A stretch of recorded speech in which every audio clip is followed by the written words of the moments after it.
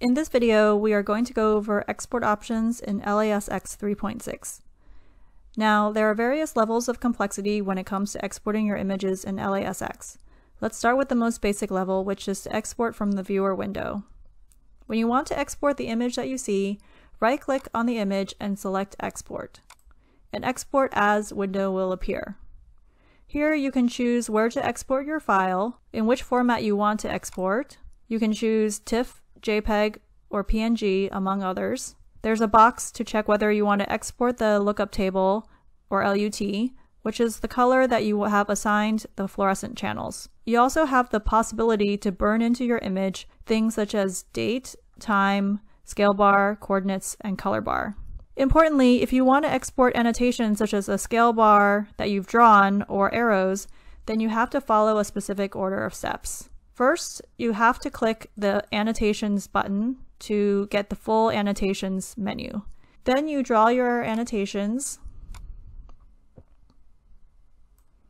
When you right-click and go to Export Image, then the annotations will appear under Burn into Scaled Viewer Image. If you don't do it under the full Annotations menu, this option will not be there.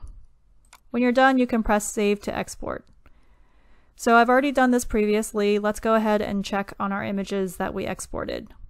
So here we are looking at the image that we exported from our image viewer, and you can see that it looks exactly like how we exported it, and we did not export this one with the scale bar, so you do not see it on this image. You can also export specific channels. So this one we hid the purple channel or the magenta channel, and we only exported the DAPI and the green channel. The next level of complexity is to export from the Open Projects tab. Here you can see that the export window has two possibilities, images and movies. Let's discuss exporting images first. Again, you can choose which folder you want to export to and in which file format you would like to export. There are options to choose between compression and lookup table exporting. Under the image options, you must either raw or scaled viewer image. The raw image is in grayscale and in full range, whereas the scaled viewer image is in color and also retains any auto scale or auto range that you've imposed on your image. You can also choose to export overlay as scaled viewer image, which combines all of your channels. You can also choose to export overlay as scaled image, which basically will export your overlay, as it says. If you have a series such as time-lapse or Z-stack, you can export as multi-page. So let's show you that. If you right-click on the Z-stack and go to Export Image, it gives you the option of Save as Multi-page. Now this will let you save all the whole series in one page, and then you can view it easier. If you have a raw Navigator mosaic image, you will also see an option here to reduce the tile scan size. You have the possibility to burn in your image things such as the date, time, scale bar, coordinates, and color bar, as well as annotations. So now let's take a look at our exported images. So when we export as raw, we basically have these kind of dim images because we did not auto scale them, and they are in monochrome or grayscale. However, this might be really important if you're doing things like image analysis and you're interested in the raw image intensities or pixel intensities. Alternatively, you can export scaled, and this shows us the scaled version in color of our three channels. Now, I mentioned the multi-page export option. If you export in multi-page, this for instance is the overlay, you can see that each of these files is actually each of the 5 Z-stacks in one image